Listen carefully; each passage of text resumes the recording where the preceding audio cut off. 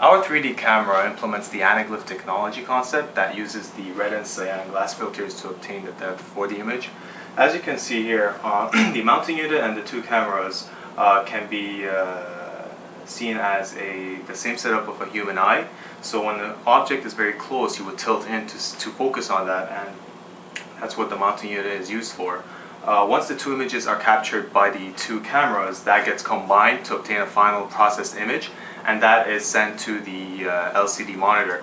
Now once the images are projected towards the viewer would require to wear the glasses.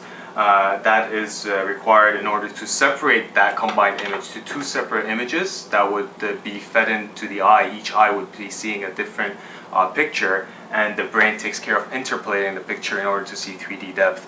The team was motivated to get into the 3D technology field because it's at its early stage of growth in all market segments, and the potential for future applications is very huge. I mean, typical applications for this range from webcams to digital cameras and cell phone cameras.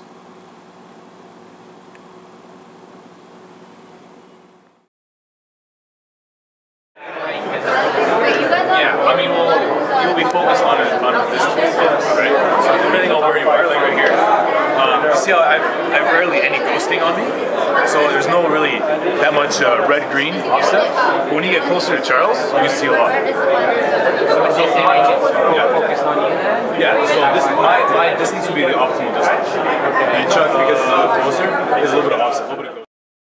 I'm blue,